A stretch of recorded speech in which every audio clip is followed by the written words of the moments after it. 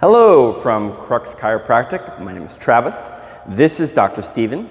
Today we're going to talk to you about Brugger's relief posture. This is a great activity if you have been stuck in a chair working all day long, or even if you've been standing and perhaps looking over a phone or a computer or something like that. So I'm going to have Dr. Steven. He's going to stand nice and tall for me.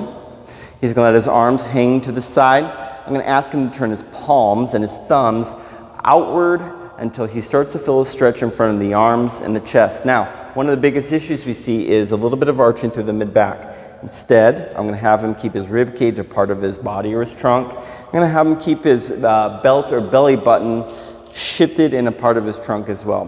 From here, all I'm going to ask him to do is hold this posture. He's going to breathe in through the nose, out through the nose, nice and slowly. He'll do this anywhere from 30 to 60 seconds, and he can do this every 15 to 20 minutes throughout the day. Go out there, have a great day. Thank you.